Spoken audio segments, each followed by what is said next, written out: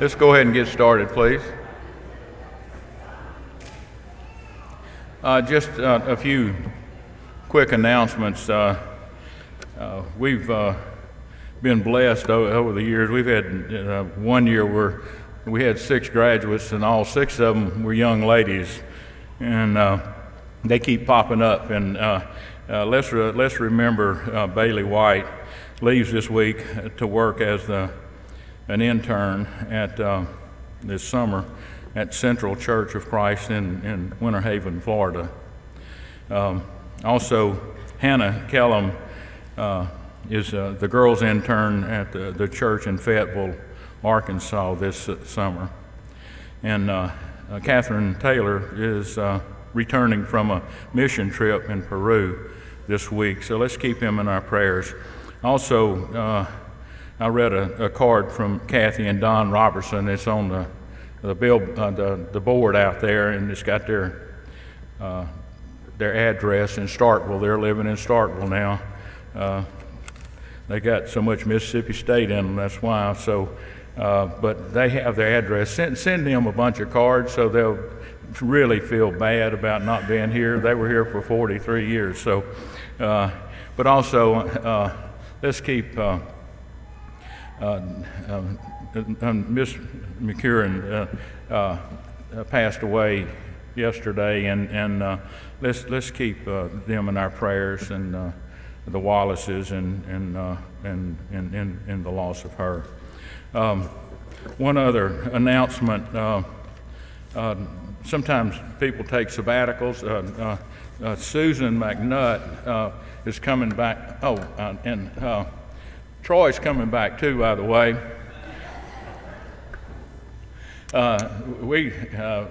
We talked with Troy as the eldership, and we said, well, you just took a sabbatical. You went over into Hamilton, Mississippi to help the church. Tornado hit there. You helped the church, but now he's come home. The prodigal son has come home to stay. So please, he's our deacon, and we love him, and we're thankful that he has come back. And you'll be hearing sermons from him and a lot of different things. So, but here, I want to make sure that everyone here realizes how important it is that you're here. And we're so thankful for your presence here. As an eldership, we love you, and we're so thankful for your presence. And we have guests, and you're special to us, and we want to get to know you better. So please give us that privilege and that opportunity to get to know you better.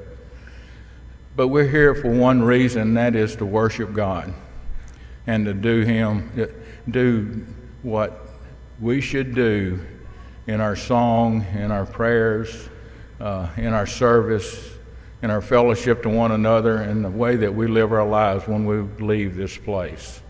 And we should let our light shine. Please bow with me. Holy and Heavenly Father, we're thankful for you. We're thankful that we can call you Father. We're thankful for our high priest, Jesus Christ, who intercedes for us. We're thankful for the Holy Spirit who helps us and is our comforter. Father, we're so overwhelmed when we realize the unbelievable magnificence of you, and we know that you are God and we love you. Help us, Father, to turn our hearts to you, to learn more about you, to know more about Jesus Christ, our Lord and our Savior, and what he means to us. Thank you, Father, for allowing your Son to come to this earth, to die, to be buried, and to resurrection, and is sitting at your right hand. We're so thankful for the lesson that we heard this morning, and we look forward to the lesson tonight from Doug. Father, we're blessed in so many ways. We love each other. This is a loving church. This is a praying church. And we pray that we will continue to pray to you for your love and your guidance and for that alone. In Jesus' holy name we pray. Amen.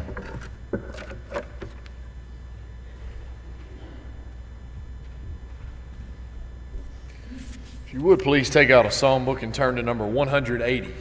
Number 180. All three verses of this song.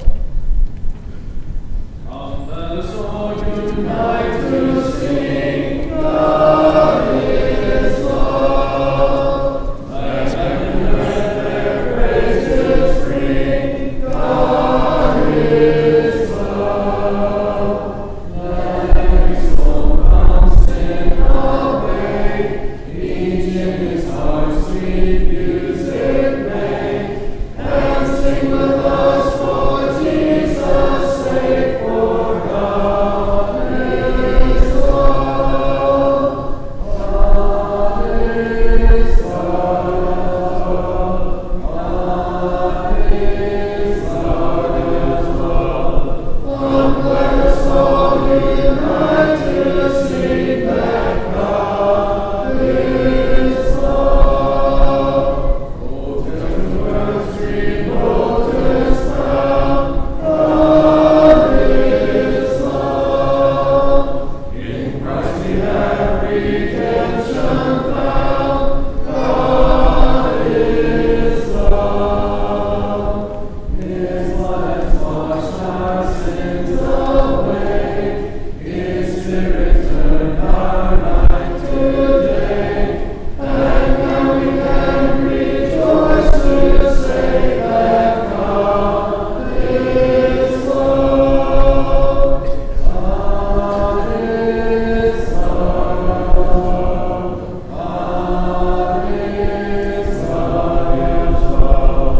Come, let us all unite to sing that God is love. How happy is our portion here, God is love. His promises our spirits cheer, God is love. He is our sun and shield by day, our help, our hope, our strength and stay. He will be with us all the way. Our God is love. God is love. God is love. Come, let us all unite to sing that God is love. Before we have our opening prayer this evening, we will sing number 618. Number 618. Sing all three verses of this song. Sweet hour of prayer, sweet hour of prayer, that calls me from a world of care, and bids me at my Father's throne, make all my wants and wishes known. In seasons of distress and grief, my soul has often found relief, and of this game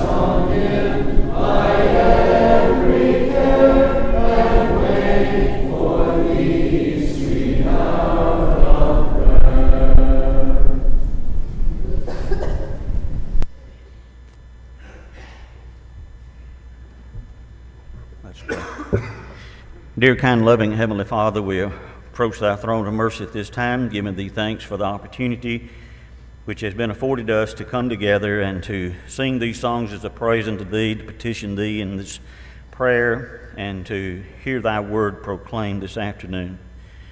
We're thankful, Father, for the privilege of being able to assemble and to worship thee without fear from outside forces. We're thankful for the nation for which we live in.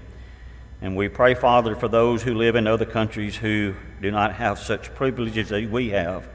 And help us, Father, that we do not take our privilege for granted. We pray, Father, that thou will be with us, each and every one of this congregation, as we worship thee this evening. Pray that we can sing with the understanding. We pray, Father, that we can pour our hearts out to thee, petition thee in prayer, and thou wilt be willing and able to hear us. We're thankful for thy presence here with us this afternoon as we sing these songs and petition thee in prayer. We pray, Father, that thou wilt be with those that have been made mention of today, this morning, those who are sick and in need of our prayers, those who are in nursing homes and other places.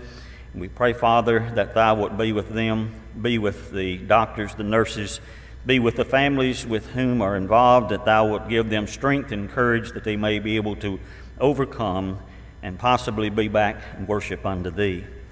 We're indeed mindful, Father, of our leadership here at West Main, the elders, and we pray thy blessings upon them. We pray that thou wilt give them wisdom. Pray that they'll be able to make the decisions that are right for the congregation and be in good standing with thee as well. We pray, Father, that thou wilt be with our local minister here, Brother Doug and Miss Vicki. We pray that thou wilt bless them as they continue to worship with us and to lead us in the pulpit each and every Sunday. We're thankful for Nathan and his wife as they labor here with us as well with the young people. We pray thy blessings upon them and bless their efforts and the things that they do. We're thankful for each member, Father, of this congregation. Help us all to realize that we need to let our light shine in a lost and dying world so that we can bring glory and honor unto thee. We're thankful, Father, for those who are in the foreign fields, who are in the mission fields. Pray, Father, that thou wilt be with them as they're away from their native homeland. And pray, Father, that thou wilt give them strength and give them encouragement in the efforts that they put forth. Souls may be won unto thee. And we pray, Father, that we can help them in whatever ways that we have at our disposal. We're thankful, Heavenly Father, for those men and women who are serving our nation in the forces. We pray thy blessings upon them. Pray, Father, that they can serve their time and come home to their families. And we pray, Father, that thou wilt be with them as they are in harm's way from time to time and bless them in whatever way that thou canst. We are thankful, Father, for thy love and for thy watch care over us, for thy mercy and for thy grace. And pray, Father, that we will use these points to our advantage as Christians, that we can let our light so shine that many souls would be influenced by the efforts that we do put forth. Continue with us through this worship service, and we pray, Father, the things that we say and do in accordance with thy will. In Jesus' name, amen.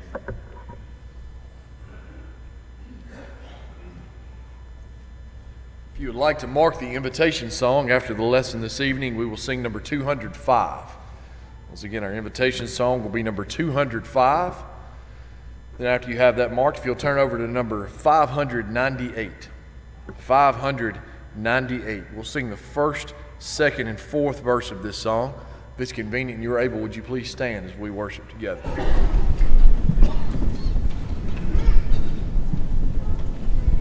Standing on the promises of Christ my King, through eternal ages let his praises ring. Glory in the highest I will shout and sing, standing on the promises of God. Stand promises, stand promises, standing on the promises of God my Savior. Stand promises, stand promises, I'm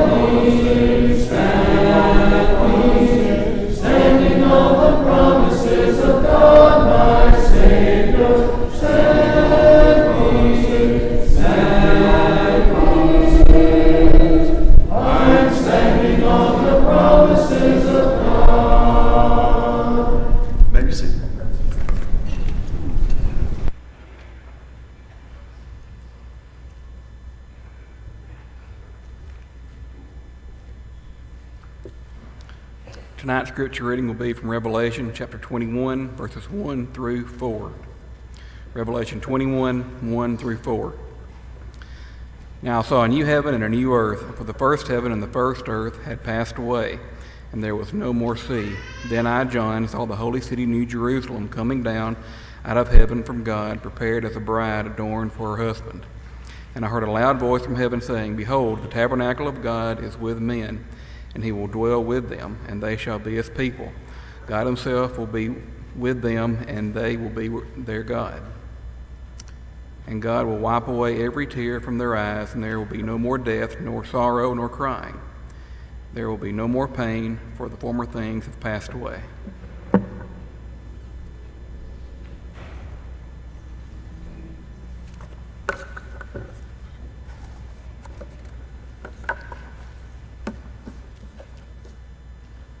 Heaven is enough. If you have your outline handy, if you'll notice, first of all, the Bible claims that there is a God and a devil, and that there is a hereafter. A hereafter that's just as real as the here. We're not on this earth for very long. You can look around and see that verified on a regular basis. In 1 Samuel 20 and verse 3, my Bible reads, David telling Jonathan, But truly as the Lord lives, and as your soul lives, there is but a step between me and death. Every time we read an obituary, every time we go to the funeral home, every time we look around at a holiday gathering and there's a seat or seats that are empty, when we gather to worship and there's some who no longer are here in this world together with us. But probably without exception, we do believe that the dead live on somewhere. And here in a Sunday or two, we'll deal with where do the dead go, reflecting our devotional book, our one-word devotional book. But tonight we look at the word heaven. First of all, heaven is a real place. In John 14, 1-3, Jesus said, Let not your heart be troubled. You believe in God, believe also in me. In my Father's house are many mansions. If it were not so, I would have told you. I go to prepare a place for you. And if I go and prepare a place for you, I will come again and receive you to myself, that where I am, there you may be also. Twice just now we read where Jesus calls heaven a place. If you'd take just a moment and be cooperative and touch the church pew in front of you, just reach out and touch it. Touch the padding of the pew, maybe the songbook in the rack. Heaven is just as real as what you're now touching. We sometimes spiritualize heaven to the point we forget that it is a touchable place. We just read how the Apostle John tried to describe heaven for us. You can also throw in Revelation chapter 22. But the only way he can really succeed at describing heaven to people who've never seen anything like it is to use the idea of what heaven is like. And so he talks about walls of jasper, gates of pearl, streets of gold, no pain, no sorrow, no crying, no death, a city foursquare. Your version may say 12,000 furlongs. That equals 1,500 miles long, wide, and high. The Bible talks about our final worship and resting place as being the third heaven in 2 Corinthians 12 and verse 2. The first heaven is where the birds fly and the airplanes fly. The second heaven is what we call outer space, where the sun, moon, and stars are, and periodically mankind visits. The third heaven is not in the realm of human travel. The third heaven is limitless, infinite space. It's pictured as the home of angels and God. And Hebrews 12 verse 23 talks about as well as the souls of just men made perfect. Now we have folks watching this worship hour on their computer tonight or their tablet, and they can't reach out and touch that pew to know that what they're hearing about and seeing is real. But it's just as real whether right now they can reach out and touch it or not. And tonight I want to tell you about a place where folks will be eternally free from all the problems of this life. You think of a problem or 2 or 5 or 10 in this world, and you won't have them where I'm talking about tonight. There's not even going to be the possibility of having a bad day in heaven. There'll be no depression in heaven, neither economically nor mentally and emotionally. There'll be no false doctrine or false teaching or false teachers in heaven. You won't have to worry about what you hear from the pulpit, if there is a pulpit to hear from. And that heaven will be enough. And that's the title of our lesson. Number 2, heaven will be full of real people. Not only is heaven a real place, but it will be full of real people. In 2 Corinthians chapter 5, beginning in verse 10, my Bible says, "For we must all, A-L-L, all, appear before the judgment seat of Christ, that each one may receive the things done in the body according to what he has done, whether good or bad. Knowing, therefore, the terror of the Lord, we persuade men, but we are well known to God, and I also trust are well known in your conscience." We'll have a memory of our life on earth when we get to heaven. If we had forgotten that we ever had a body or ever lived here, it would make it impossible for 2 Corinthians 5 and verse 10 to be understood here. These real people will be rewarded for real good works that they did on earth.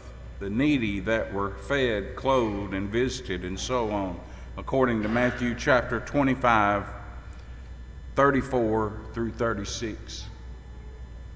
In Matthew chapter 17 and verse 2, we have on the Mount of Transfiguration Moses and Elijah, who lived on earth 500 years apart in time, but they were together in the afterlife, and 1,500 and 1,000 years after they had died, they still existed, and they are summoned to meet with the Lord on the Mount of Transfiguration. And by the way, it seems to me that the temporary dwelling place after death for the righteous. We hear the Bible call it paradise. And then after the day of judgment, the righteous will move on to eternity in heaven itself. And I'm not here to judge who's in paradise tonight or who's not. I'll be glad to study that issue out of the Bible with you. But we hear so often accommodative language. We talk about so-and-so has gone on to heaven. My grandpa's gone on to heaven. Well, not so. He's gone on to Hades, the realm of the unseen. He's gone on to paradise if he died in the Lord. And then when we breathe our last or lose our mental faculties, our fate is sealed.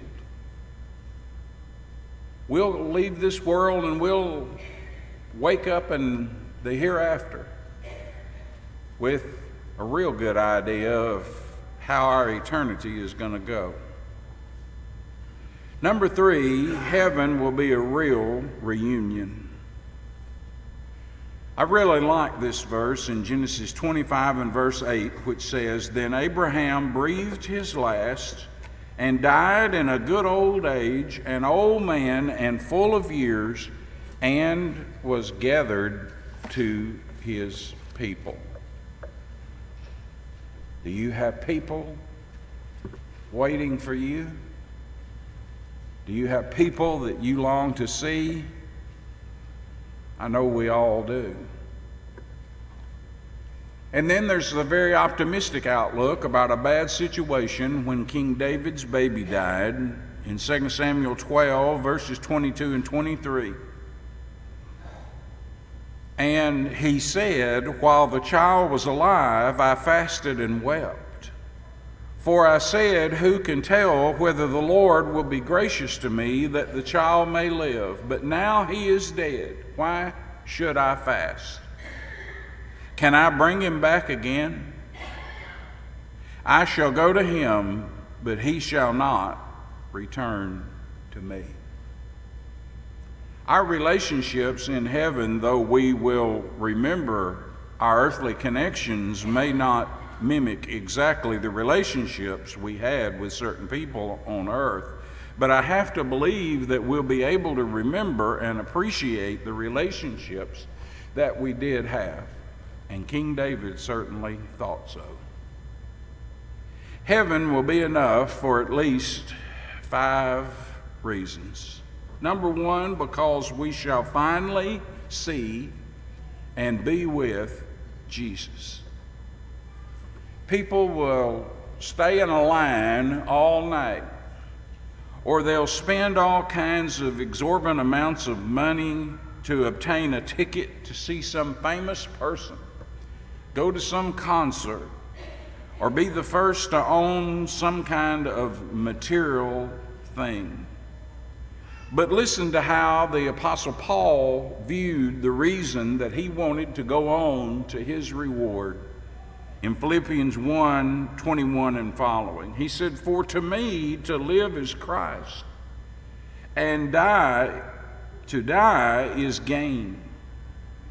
But if I live on in the flesh, this will mean fruit from my labor. Yet what I shall choose I cannot tell, for I am hard pressed between the two." Watch it now. "Having a desire to depart and be with Christ, which is far better. Nevertheless, to remain in the flesh is more needful for you." Paul didn't say that to depart and be with Christ was better. But he did say that to depart and be with Christ was far better for someone ready to meet their Maker. Number 2, heaven will be enough because we'll once again get to see our loved ones who died before our time. Have you ever been somewhere waiting for a loved one to show up? Maybe at the gates of the airport. You were waiting for them to disembark. You knew this was their flight. You knew they were supposed to be on it. You anticipated the reunion, what it might be like, and You'd gone to a lot of trouble and preparation to be there for it. And if you've ever done that, how wonderful it is to anticipate that there will be a welcoming committee beyond imagination to welcome us when we enter paradise in the realm of the unseen. Number 3, heaven will be enough because we will finally be through with sin. Some of us have been accountable in the sight of God for decades and decades. Really seems like a lifetime, practically so. But we'll finally be delivered from this wretched person. Paul says, Romans 7 and verse 24 and 5, "O wretched man that I am, who will deliver me from this body of death?" That's a rhetorical question. In other words, it has an obvious answer. And the answer is, he says, "I thank God through Jesus Christ our Lord. So then with the mind I myself serve the law of God, but with the flesh the law of sin." So Paul is saying, I'm going to be done with my battle with sin one of these days. When the good Lord comes back and shuts this world down, or when my time on earth is finished. Number 4, heaven is enough because finally the Christian gains rest. In Acts chapter 20 and verse 31, the Apostle Paul, in recounting the time and energy that he invested with certain brethren and sisters, said he labored night and day with tears. It seems like the harder you try to do right, the uglier people get with you over stuff that really doesn't matter all that much for all that long. I read Matthew 7 and verse 12, and it's sometimes tempting to change it up a little bit and do unto others as they do unto you.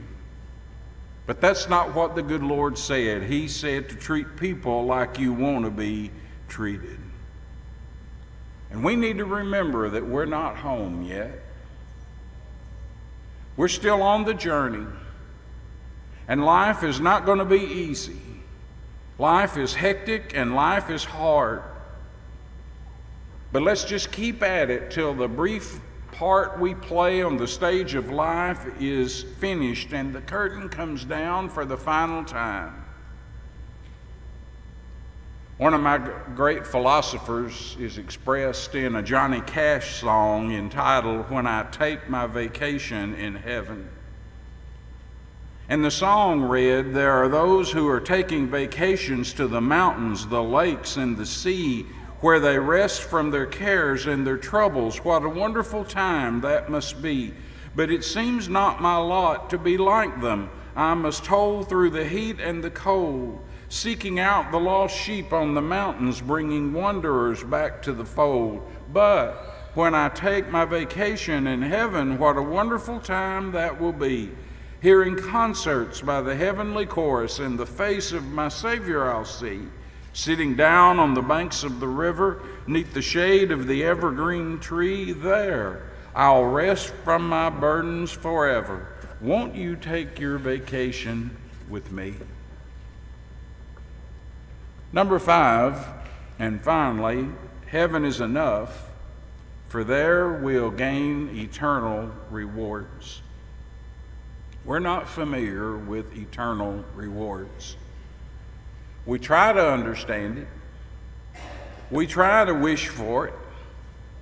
But we really don't have a handle on it because we're not touching the eternal on an everyday basis around here.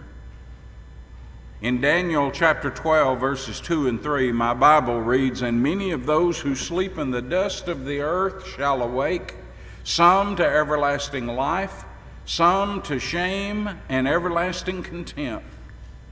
Here it is. "Those who are wise shall shine like the brightness of the firmament, and those who turn many to righteousness like the stars forever and ever." our rewards here don't last very long. Our certificates and our trophies don't mean all that much for all that long. There was a time in my life when practically every weekend I was somewhere running a race. And over the years, I accumulated a lot of trophies and certificates. Until a few years ago, I began to think about the hereafter, and I boxed all those things up, gave them to some of the teachers, and said, figure out how to reward your Bible class students and use some of these because I'm done with them. Those sorts of things don't last very long. And it won't be long before any of us as God's people hear Jesus say, well done, thou good and faithful servant. Enter thou into the joy of thy Lord. Now here's the question of the hour. Do you really want to go to heaven? Do you really want to go? And if you do, then you'll prove it by the decisions that you make today and tomorrow, and if the world's standing, the day after that, and next week, and next month, and next year. But one of these days, you and I won't be in the here. We will have entered the hereafter. But today, the number one decision of our life has to be, am I right with God? And right on the heels of that one, what am I going to do about it if I'm not? And so we extend this invitation to give you one final opportunity. It's the only opportunity I know that you'll have to make your wrongs right with God. And we'd be glad to pray with you. We'd be glad to assist you in becoming a Christian. If there's any way we can assist you in a spiritual way, or any other way for need in your life, let us know what that might be as we stand and sing, Will You Come? Along the way,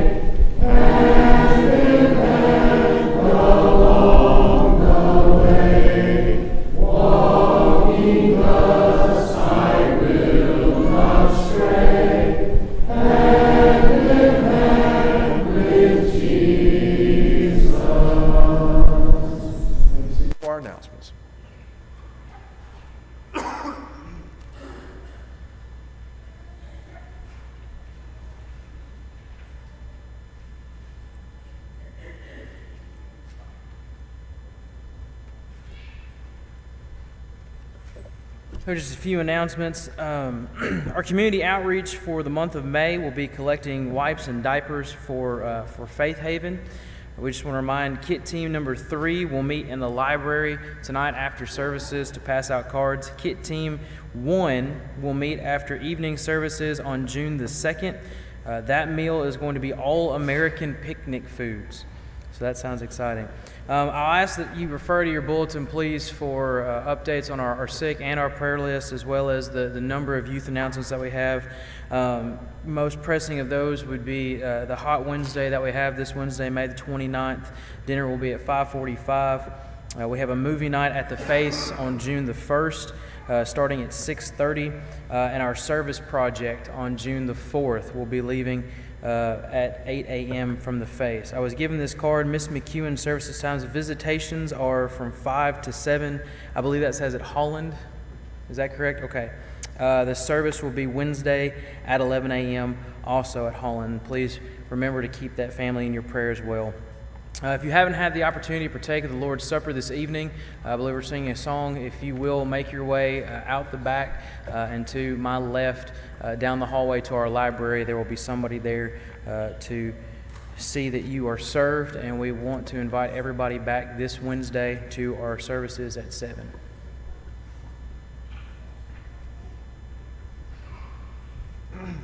Our closing song this evening will be number 937. If you would please stand, number 937. We will sing this through one time, and then we will have our closing prayer.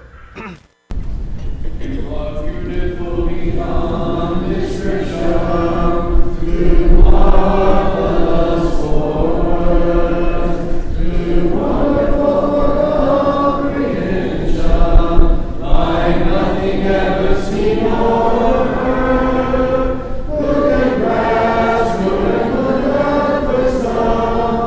Look at fathom the depths of your love. You are beautiful beyond description, majesty and throne above. And I stand in awe of you. I stand in awe of you. Holy God, to whom all praise is due. I stand in awe of you.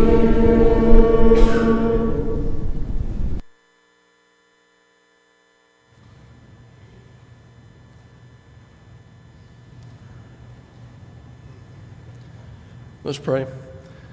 Dear God, we thank you for this day that you've blessed us with. We thank you for the time that we've had here today, for the lessons that we've heard. We ask that we would all use them as we leave here and go into our week this week and use it to grow in our faith. Lord, we lift up those on our prayer list, that you would be with them. We ask that you would be with everybody here as we leave here and go into our week, and that you would bring us all back Wednesday. We thank you for all that you've done and all that you've given us. We love you, and it's in Jesus' name we pray. Amen.